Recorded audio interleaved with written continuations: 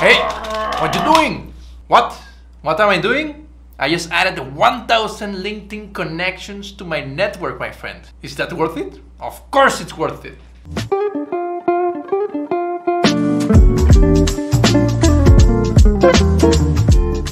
Hey, what is up guys? Welcome once again to the channel. It's always great to have you back, and if you're new, don't forget to subscribe.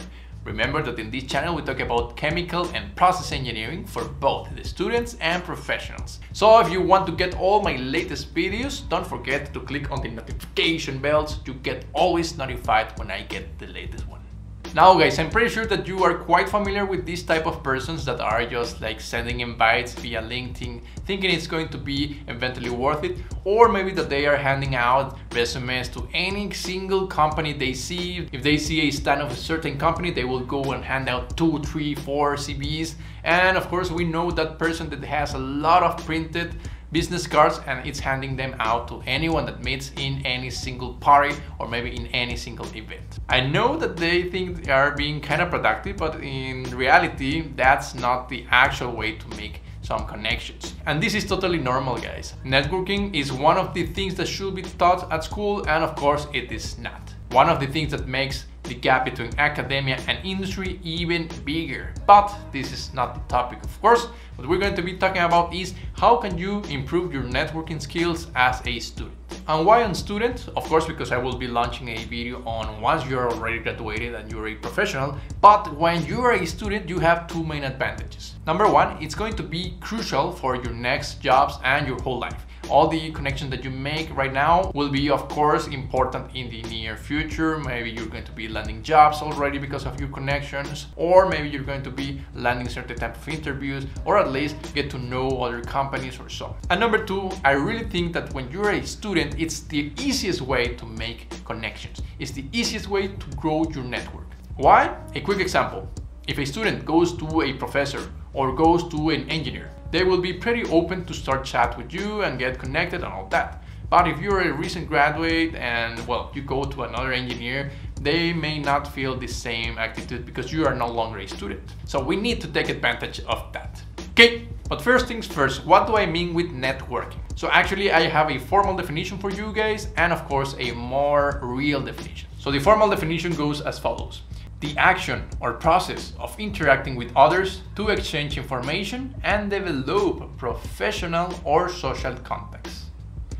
Okay, that's great if you are a Terminator or maybe Robocop, but we are humans, guys. Don't think never like that when you're interacting with someone. It really shows when people go to networking events and literally you just see the people wanting to interact just for the sake of interaction or for the sake of getting something of value out of you. That's not how it works. This is my real definition on networking. The subtle art of interacting with key people that will make your life awesome in many senses. Typically and hopefully in a mutual beneficial relationship. So way different, right? And the first one is about interacting and exchanging stuff, almost like merchants. And then the second one is much more like an art, more like a human stuff. And you do this because you want to improve both. You want to give value and at the same time receive certain value on return. So first things first will be start seeing networking like that. How can you help other people and how can they help you? This is the first rule of networking. If you're just willing to take, well, good luck with that. Your mission of networking is gonna be kind of hard. Now for this, I prepare a very straightforward list so you can get an idea on how can you improve. And not only the idea, but also examples. The easiest way for me to start networking is to create actual friends. Yes, to get to know some of your classmates, some of your teammates, maybe some people in your study group, or simply people that you find out in the library maybe, or in your classroom. Yes, I know when you're a student, you think that interacting with other students is kind of awkward, but forget that, guys. When you get older, you will see that it is the easiest way in life to know someone. Later you will see that it's quite hard to start relationships. If I go to a Starbucks or to a library, it will be kind of awkward if I actually go and introduce myself and start doing some networking. But for now, if you're in university, you could just say, hey, what's up, what you're doing, or what is your class about, or how can I help you on that topic, or whatever thing, and you will start a good relationship. The second point is actually for those persons that are having with the first point. I know that maybe the first point is very extrovert. Believe me guys, it is the easiest way to do it, but I still remember myself being there. A student, it's kind of hard to get to know random people. The other way to do it without this social awkwardness is to join groups. This can be a variation of groups. It may be maybe some sports, hiking, swimming, maybe tennis, football. Typically team games is a great way to go. Maybe join hobbies group, for instance, reading groups, maybe trick with cards. Maybe if you're into Harry Potter, you can do that as well. Or if you're into science, or maybe sky watching, or maybe bird hunting, whatever group that you're interested, definitely go for it. And finally, try to join something on communication, on leadership. If there is a Toastmaster group, go for it. If there is something on public speaking, go for that. It really helps a lot because people there want to communicate, want to make networks. So it's quite easy to make connections in those groups. I want to share this little story. When I was a student back in the day, I really remember that I wanted to learn how to cook. So I joined the barbecue lessons on Saturday. And I know Saturday may sound not so appealing, especially because it was kind of at 10 or 11 a.m., which is early for many of you guys. But I really wanted to learn about barbecue and how to manage the coal and all these things. And the story is actually not about me, although I really met a lot of people, about 10 to 12 new persons, which I really get along maybe with 2 or 3. The story is about the instructor.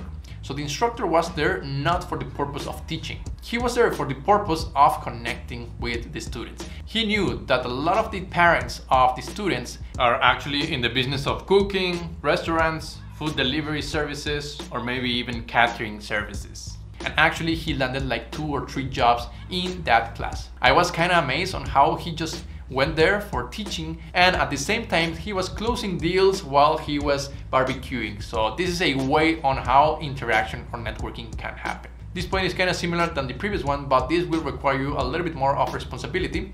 And if you know about people that are organizing a conference, or if you know that there is a Aiki group, or if there is anything that is being organized, something that requires an ability of people management, teamwork, and much more, definitely join that. Why? Because you will be not only interacting, networking, but also learning more on communication, teamwork, and leadership.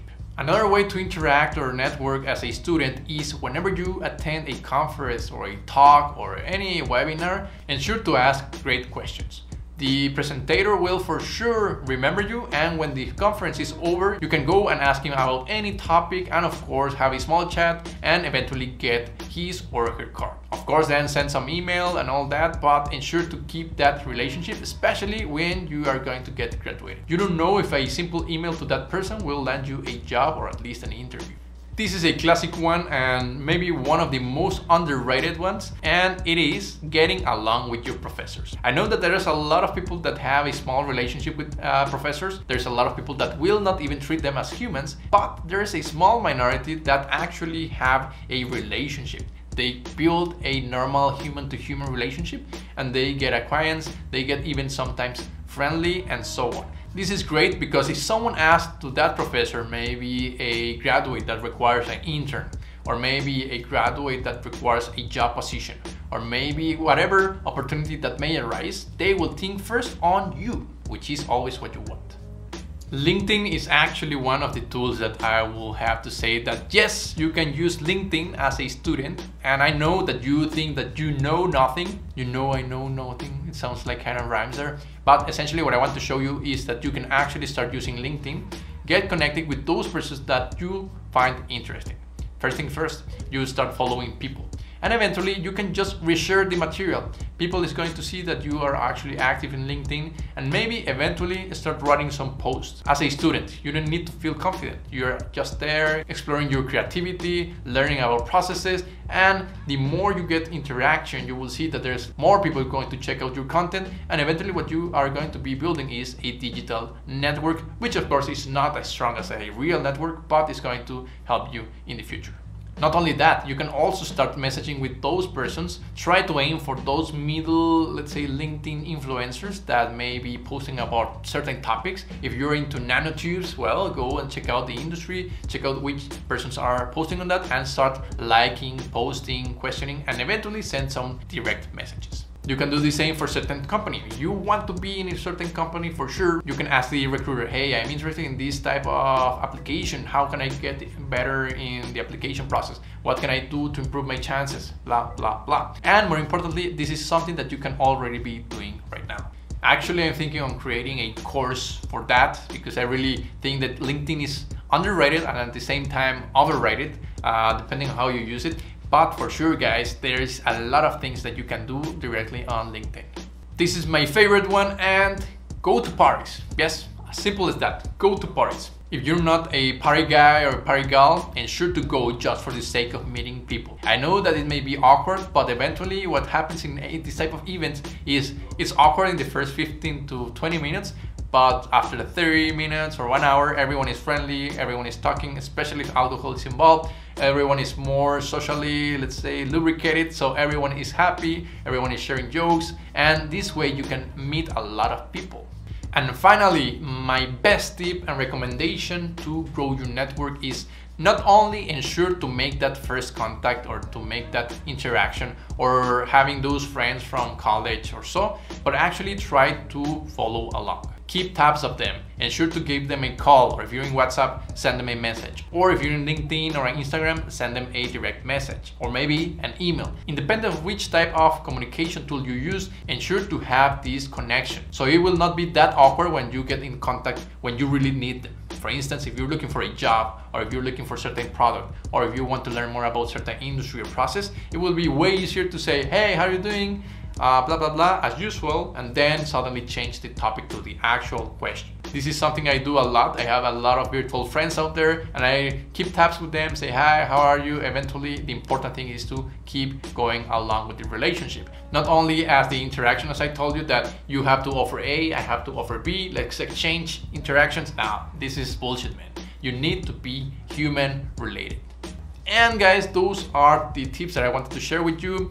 I would really appreciate it if someone would have told me that back in my days. And I know especially I was a very awkward, or let's say introvert person back in college, so it will really help me a lot to see that there's a lot of way of networking without actually having to be an extrovert and having to make the first step or making the first interaction. I know still that many of you have nervousness and social anxiety, which is perfectly normal. Try to work on that for sure. But there are many ways that don't require you that much of an effort. For instance, the groups, for instance, going to sports, for instance, the LinkedIn tip or idea I showed you before. So what do you think, guys? Especially if you are already graduated, or maybe you're an engineer, maybe you're already 5 years into the industry or 10, let the students know what is the best way to network. What are those things that maybe you didn't know back in the day that now you see so clear?